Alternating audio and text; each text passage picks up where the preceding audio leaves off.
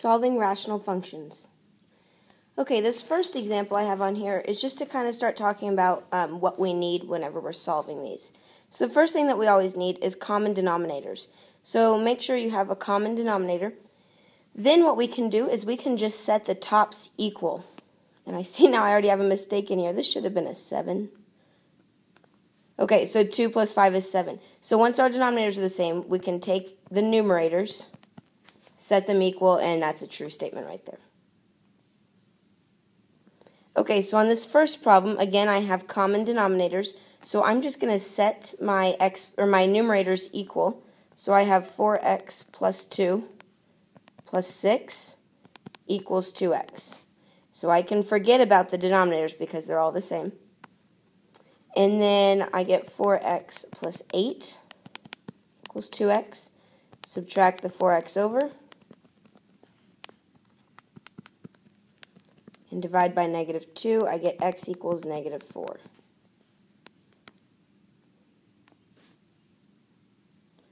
Okay, and so here's another example that's going to help us understand this next concept of getting common denominators. So in this problem, I have 6, 6, and 3 as my denominators. So I need to make this 3 a 6. So think about this 6 as being 3 times 2 already. So we're just going to need to multiply the top and bottom of this first fraction by 2, and then we'll get common denominators.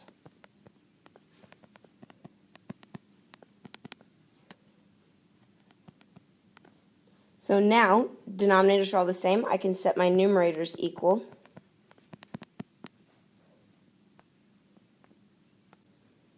We will subtract the 5 over, and then divide by 2, we get x equals 1.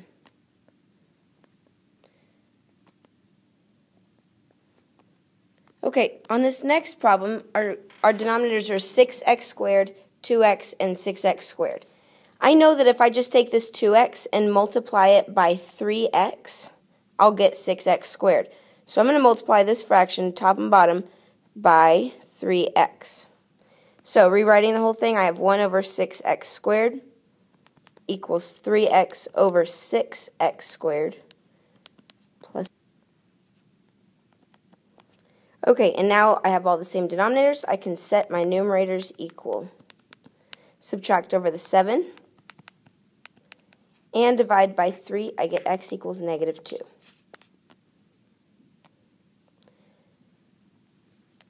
Alright, on this next problem, looking at my denominators, the one that I want to use, that I want to make everything else like, is going to be 2n squared. So I'm going to want to get a 2 and an n squared in each of these denominators. On the first problem, I just have to multiply the top and bottom by 2. On the second problem, I'm going to have to multiply the top and bottom by 2n. So I get 2 over 2n squared plus 2n over 2n squared equals 1 over 2n squared. Okay, so I can set my numerators equal, subtract over the 2, divide by 2, I get n equals negative 1/2.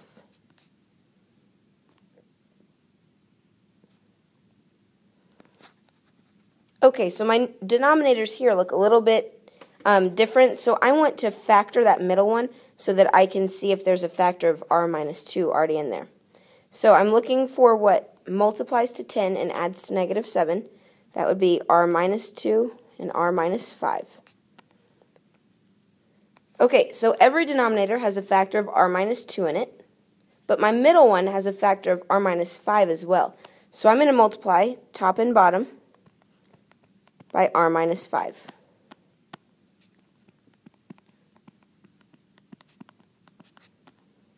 So what I have now is going to be r minus 5, because 1 times r minus 5 is just r minus 5, plus 1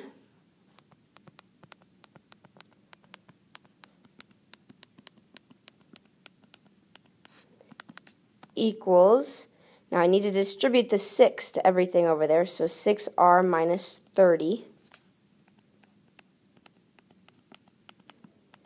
Okay, so all my denominators are the same, and so now I can set my numerators equal.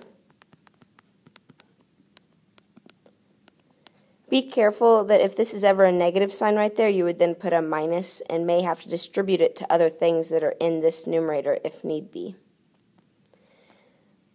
Okay, so I'm going to combine my -5 and 1. I'm going to subtract over my r to get the r's on the same side. And then add over my 30.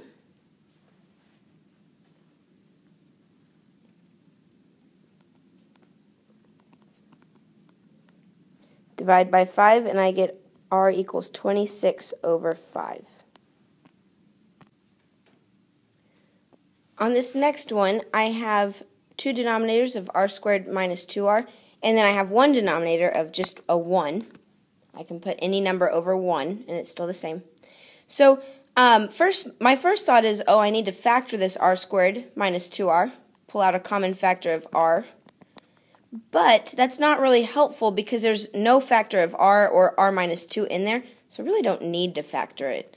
It wouldn't hurt, but you don't really need to. So I can see all I need to do is multiply this fraction, top and bottom, by r squared minus 2r, and then I'll have common denominators.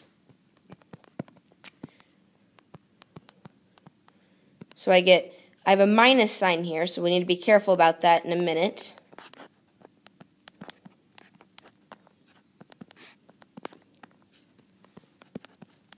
Okay, so denominators are all the same. I can set my numerators equal. I'm going to need to distribute this negative to both the r squared and the minus 2r. So I have r plus 5 minus r squared plus 2r equals 1. Notice here I have a factor of r squared left, and there's no way to get rid of it because I don't have another r squared that cancels with it. So I'm going to need to factor this quadratic. So if you recall from our solving quadratics, we need to move everything to one side, and I always want my r squared or x squared term to be positive. So I'm going to move everything to the right side. So I'm going to have a 0 left on the left side. I'm going to add the r squared over. This 1r and 2r makes 3r, which I'm going to subtract over. And then I'm going to subtract over this 5, which will combine with the 1. Subtract the 5, I get a -4. So now I can factor this. I want to know what multiplies to -4 and adds to -3. That would be r minus 4 and r plus 1. And then to solve this, I'm just setting these equal to 0. So if I set r minus 4 equal to 0, add the 4 over, I get r equals 4. Set r plus 1 equal to 0, subtract the 1 over, I get r equals -1. Okay, in this problem, same idea with this 1 here. I'm going to put it over 1. I'm going to multiply my 1 over 1, top and bottom, by 3x to give me common denominators. So, if I do that, I get 3x here, 3x here. So, setting my numerators equal, I will get... So we have 3x plus x squared minus 5x minus 24 equals x minus 6. Whew, that's long. Okay, so the x squared again can't cancel out, and I want to keep it positive, so leave everything on the left side and move things over to the left side. So I have an x squared, 3x and -5x combined to make -2x. And then I'm going to subtract this x over, add the 6 over,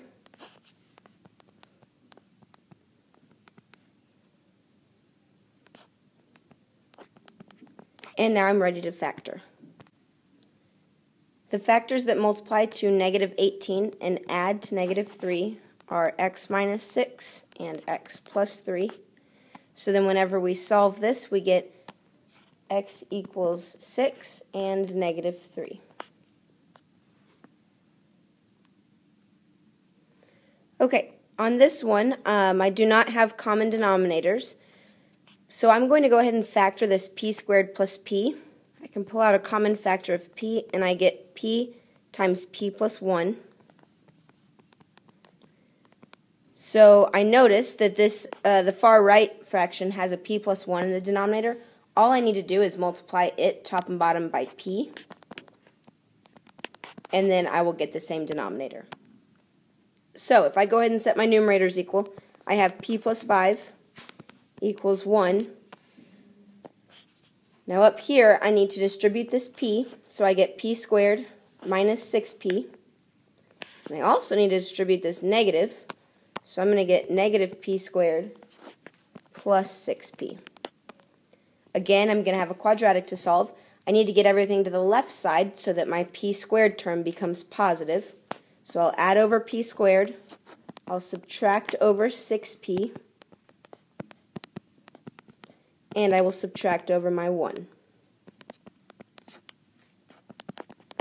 Okay, the factors that multiply to 4 and add to negative 5 are p minus 1 and p minus 4. So in the end, I get p equals 1 and p equals 4.